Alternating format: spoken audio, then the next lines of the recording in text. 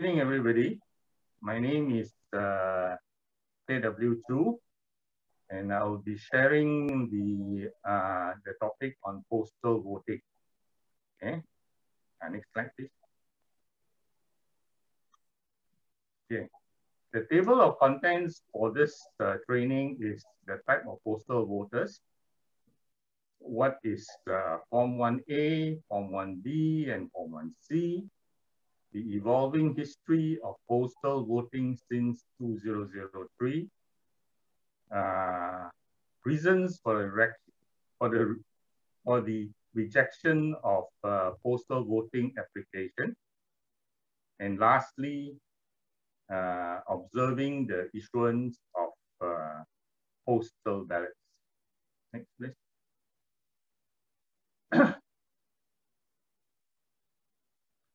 So, for postal voters, there are two types. They are the local voters and the overseas voters. Next. Local postal voters are absent voters, which is basically the military. Then the EC officers, election workers, media workers, and lastly, the security and health sectors. Next. And overseas postal voters are the civil servants and spouses, the full-time students and spouses, and private citizens. Okay. Next. Now, what is the according to the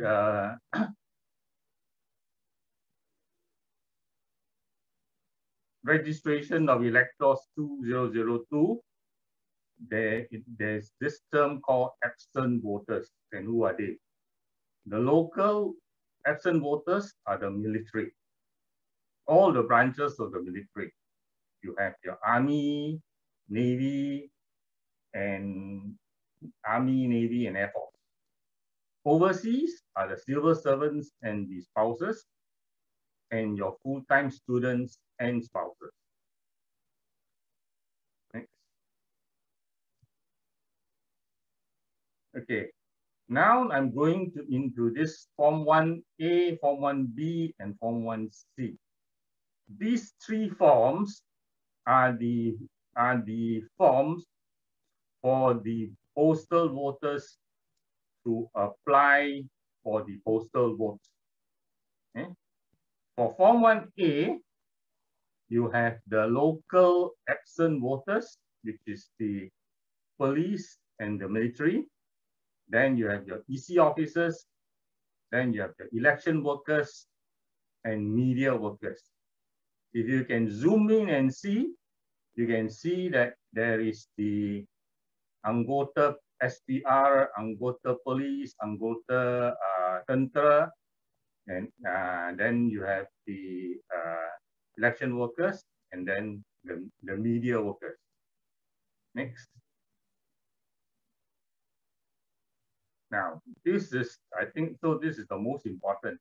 This is Form 1B, the form where private citizens overseas can apply to the postal voters. I will go into the criteria for being a postal voter. Okay? And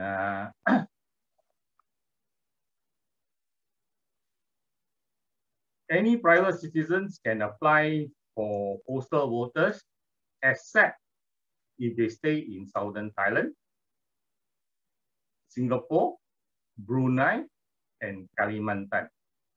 This was previously, okay? Then next, please. Next. Then in GE 14, EC added another 9 agencies, what they call the health and security sectors. You have the prison department, you have the health department, immigration department, Police Reserve, Civil Defense, National Registration Department, Fire and Rescue Department, Maritime Enforcement Agency, and lastly, National Disasters Management Agency. Next. Then you have another set called the absentee voters. These are the overseas civil servants and spouses, and the overseas full-time students and spouses. Next. Okay, now we go into how do you apply for postal vote for a private citizen who is staying overseas, except, as I said just now, I repeat, except Southern Thailand, Singapore, Kalimantan, Brunei. For all these four places, previously, they have to come back to Malaysia to vote. Okay? And EC will announce via Gazette and media statements the opening and closing dates. Opening dates usually is few days after the dissolution of the parliament or the state assembly. Okay? And closing dates, sometimes it runs from 2 weeks to about 16 days. It all depends. It's all within within the control of the Election Commission. Okay? And postal voters can download the Form B at a specific SPR website, complete them, and return to the residing officer via either online, mail, or fax to reach before the closing date. And the RO will reply whether the application is approved or rejected. Next, please. Oops, next. Okay. Okay, now, talking about this evolving history of the postal voting. Everybody previously knows that you only have one form called the Form 1, where you apply to be a postal voter. Okay? So you can see from here, 2003, that is the Postal Voting Regulation. Okay? And then in 2012, there is an amendment on the change of the regulations on the classes of the postal voters, and also the Form 1. This is the most important. There's an amendment in 2013 where there is the changes to the Regulation 3, replacement of Form 1 with Form 1A, Form 1B, and Form 1C. Okay, and also updating the approval and the rejection process for the postal vote. I mean, for the postal voters application. Okay, and then that's why you see from 2013, if you look at the amendment, previously it will state that you apply with the Form 1 in the schedule. Whereas in 2013, they changed it to in the manner determined by Election Commission. Okay, and in 2017, you have the addition of the 9 postal voters agencies. So you can see that's how it evolved from Form 1. Then you have the Form 1A, Form 1B, and Form 1C. And all they need to do is just change the wording to say in the manner which is determined by the Election Commission. Then in 2021, for the two recent state elections,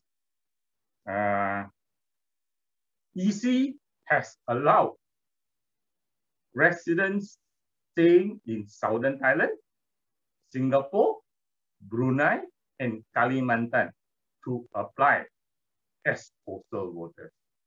This is the first time that the EC has allowed these postal voters from these four areas, four regions, to be postal voters. Next, please. You can see, they can apply via Form 1B. Okay. Next. Now, this is the reasons for the rejection of the postal voter application Form 1B. Okay. This is stated in the str.government.my under Undi Pos.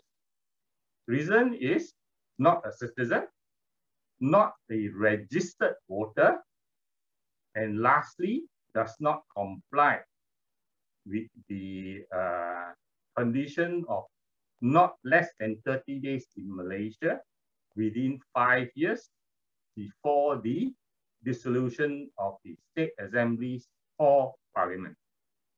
Next. Now, who are the persons entitled to be present during the issuance of the postal ballot papers? They are the RO and his team, the candidate, election agents, and EC officers. Next.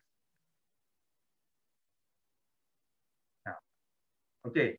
Now we go into the materials available during the issuance of the ballot papers. Firstly, it's just like any other saluran, which is you have the clerk one who has the electoral roll of the postal voters. They have a list of the postal voters. Okay, then you have they have a ruler, and it's the same. They will just read out the name, the bilangan number, and also the IC number of the postal voter. Then they will cross out the postal voter from the electoral roll. And then after that, they'll pass to then the what is that? The clerk 2 will issue the ballot paper. Will chop the ballot paper and issue it to the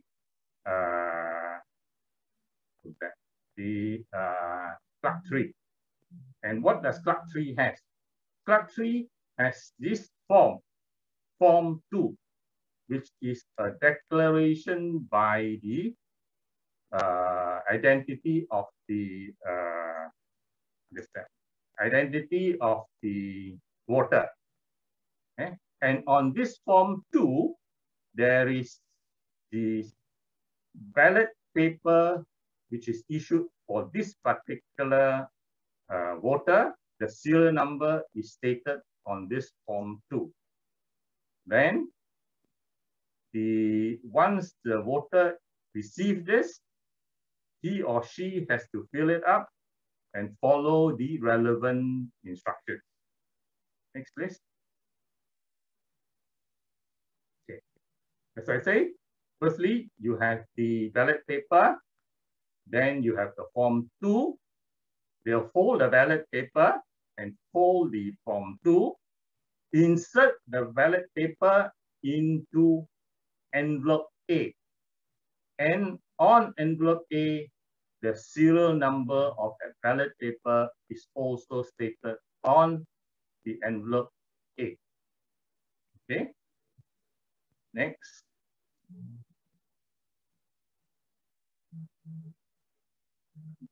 Next. Okay, then, oh, sorry. Then you have the envelope B. So the form 2 and the envelope A with the ballot paper folded inside the envelope A will all be inserted into envelope B, which is a self-addressed envelope to the returning officer of the constituency. Okay? Then they'll pass it to the clerk 4, and the clerk 4 will put it into a main envelope. Then they will gum it and put it aside to be put it into a main envelope addressed to that voter. Okay, then they put it aside to be sent to that voter. Okay, and then that's all. Thank you.